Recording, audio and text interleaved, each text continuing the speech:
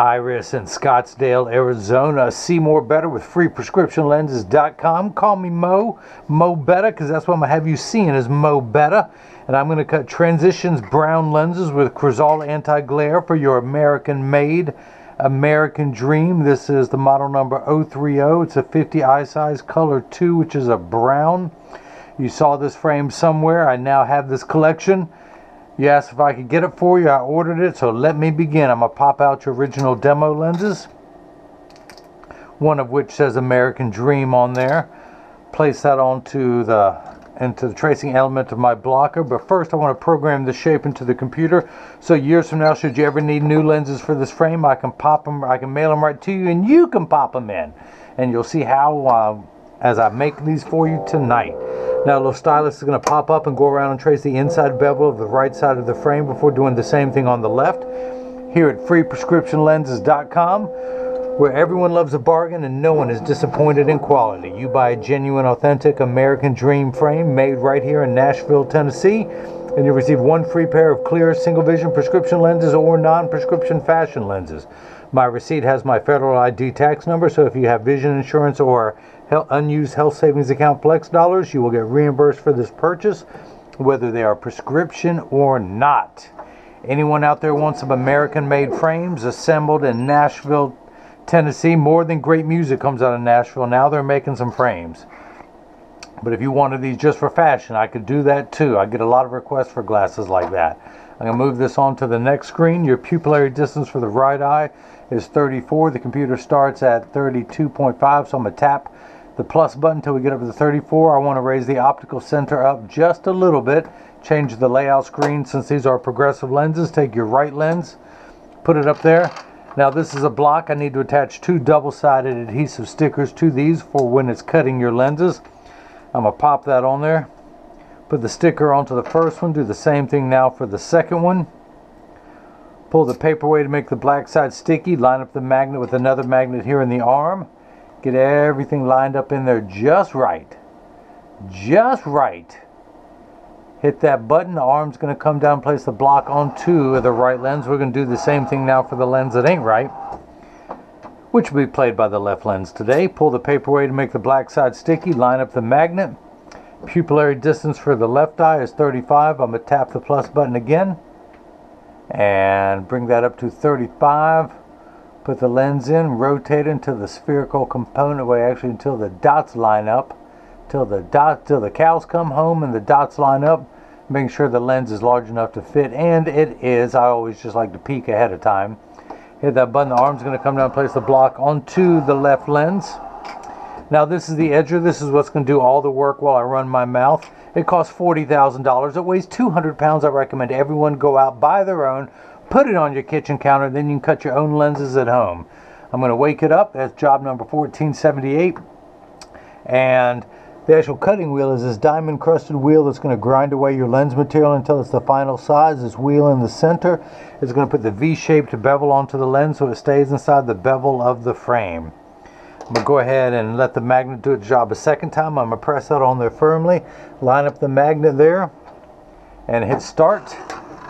Door's going to close, clamp's going to shut, and then 2 white styluses are going to trace the shape of the right side of the frame. Again, making sure it's large enough to fit into the frame.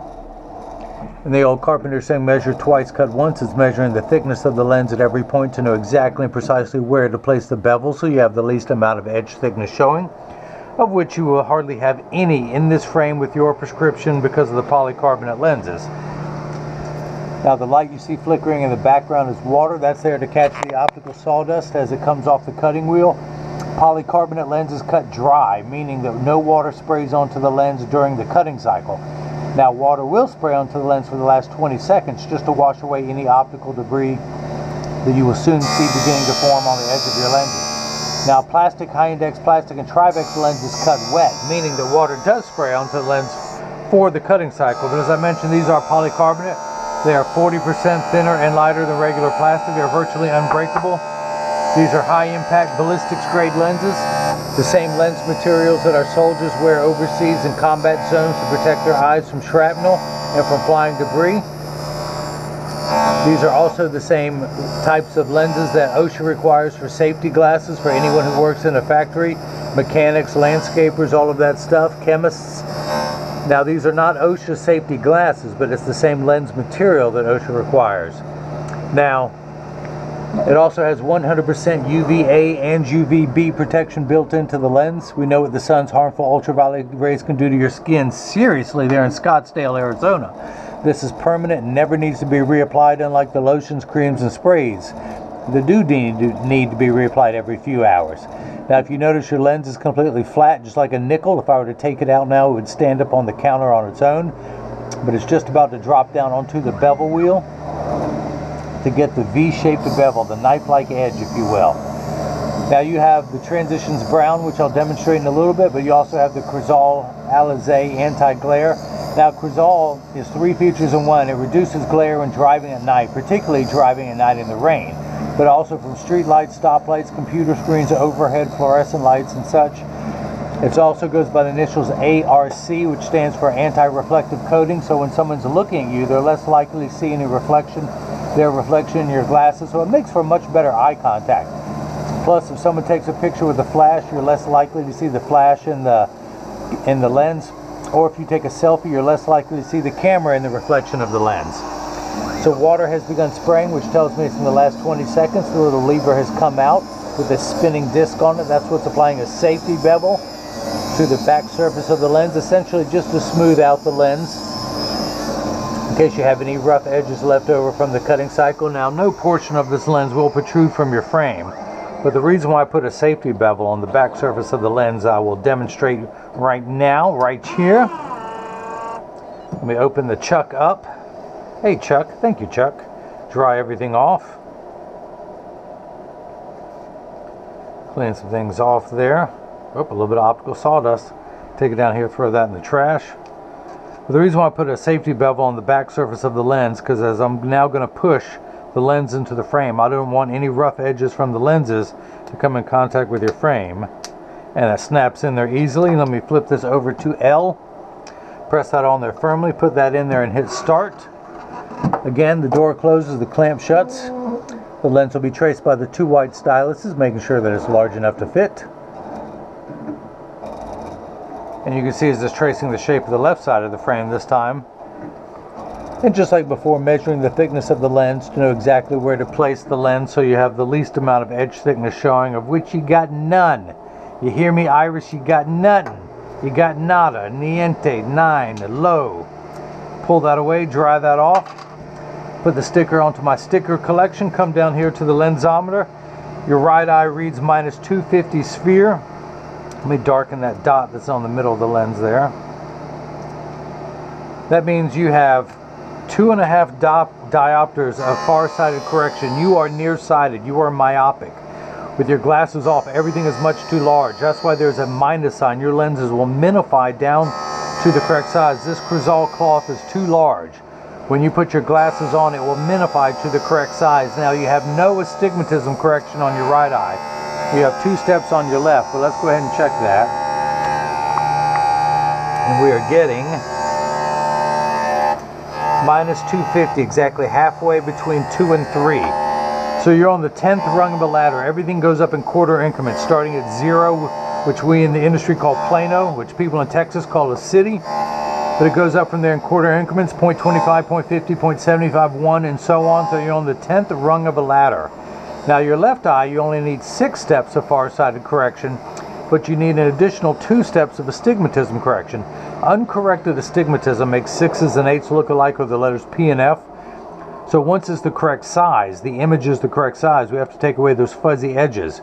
And we're going to think of it as the fine-tune knob, and we're going to turn that fine-tune knob to 8. A straight line is 0 to 90 to 180. We're going to turn that fine-tune knob to 8. We're just going to break, let's use a fine tip. We're just going to break that 180 meridian. Now, you need an additional, you have the invisible bifocal with a 2.75 strength. That's not your reading glasses power. You add, it's called the add because you, in addition to what's up top, you add that to it. So really, you only need +1/4 reading in your right eye, plus 1 1/4 reading in your left. If you subtract 150 from 275, you would have 1 1/4. So you need plus 1 1/4 for your left eye, plus 1/4 for the right.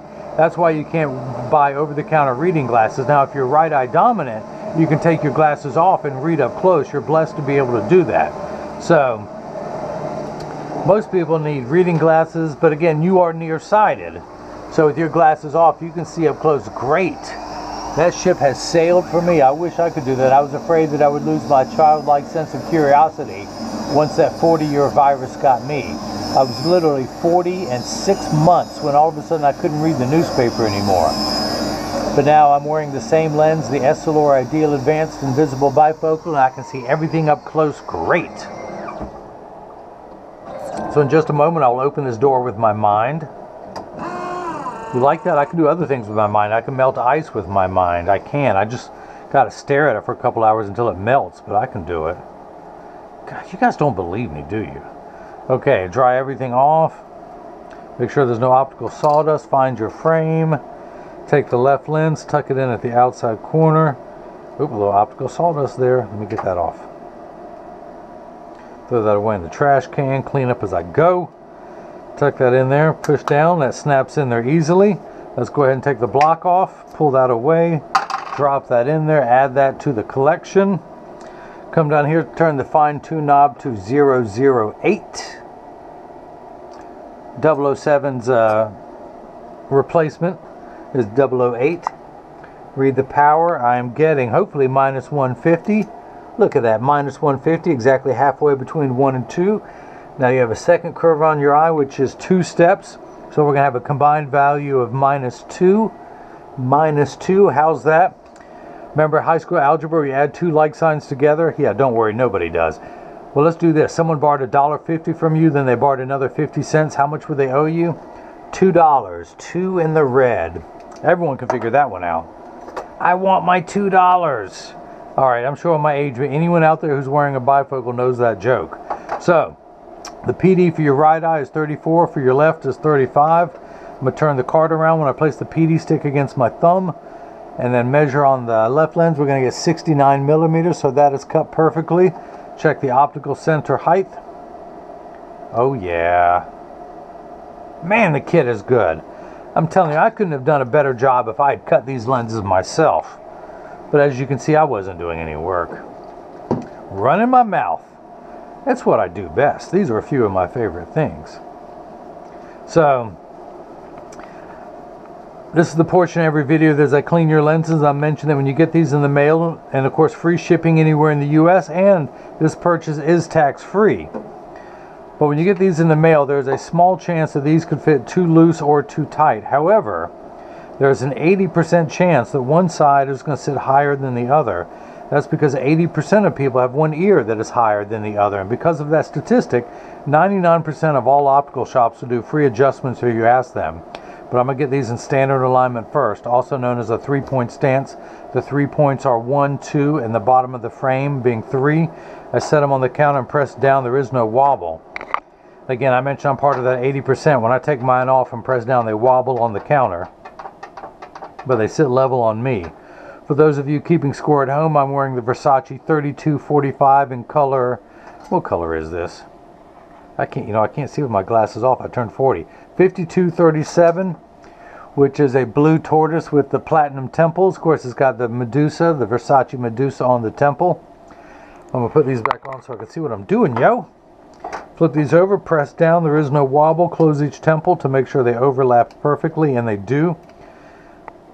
So I also send out a selfie request to have your picture on the website. I would love to have your picture, but I also send out not only cleaning instructions, not only for your frame and lenses, but for the Crizal cleaning cloth and the premium microfiber cleaning cloth that I provide. I field test every cleaning cloth, so I make sure that it works, that none of them are defective. Come on, get back on there. Get back on that screen. But this is what your lenses look like clear. I'm going to go ahead and activate them one time. By the way, this is known as a combination frame, plastic around the lenses and metal around here. The other really nice thing about these American Dream, assembled and crafted in Nashville, one of the nice things is that these are made out of aluminum, which will never tarnish or corrode. It's hypoallergenic. Your skin will never break out with aluminum. Super lightweight. and stretchable frame. Now, nothing is unbreakable on this planet, but these will take more abuse than just a stainless steel metal frame. But I'm going to go ahead and activate them, which means I'm going to expose them to a strong burst of ultraviolet light. Now, as you can see, it takes about 30 to 45 seconds for transition lenses to darken. It takes a little bit longer when you come back inside, 45 seconds to a minute 15. Now, Iris and everyone else, pay attention. This is important. All transition lenses will get dark on day 1 and continue to darken every day for the first couple weeks they're exposed to the sun. After that, they will work for years at maximum performance. The only time they won't work is if you're behind the windshield of a car. Your windshield absorbs the sun's harmful ultraviolet rays that would cause your dashboard to crack from sitting in the sun all day, and that's why they don't turn dark in a car. Now, if you have a convertible or a motorcycle, they will darken. So this is the first time they've been activated. They're going to keep getting darker. Come on, Iris, we talked about that. Don't you remember? But they're also temperature sensitive, meaning that they will get darker when it's 85 degrees and below than they will when it's 95 and above. But I remind everyone, when it's 100 degrees outside, you're miserable, they're miserable. Nobody works 100% when it's 100 degrees outside. We all work a little bit better once it cools off. So that's it. If you like what you've seen, please subscribe to my YouTube channel if you want to see more American-made frames coming. I'm going to get more. I don't have this one on the website yet. Iris contacted me. I said I'll be glad to order it for you. It came within 3 days, and I'm ready to ship. But you can follow me on Facebook and Instagram as freeprescriptionlenses.com. On Twitter as freerxlenses. If you have any questions about what frames I can or can't get, just email me at freeprescriptionlenses@gmail.com. I realize that's a lot to type, so simply click the Contact Me button on the website, or you can leave a question or comment in the comment section below. As I continue to run my mouth, you see these lenses getting clearer and clearer. All right, careful now, careful. It's late in the day. It's time to go home, get something to eat and rest up, get ready for tomorrow. But Iris in Scottsdale, Arizona, thank you again for the purchase of the American Dream, model numbers 030 in color 2, which is the brown. And everyone else has got the chance to see how I bring that love and feeling back to glasses. Thank you.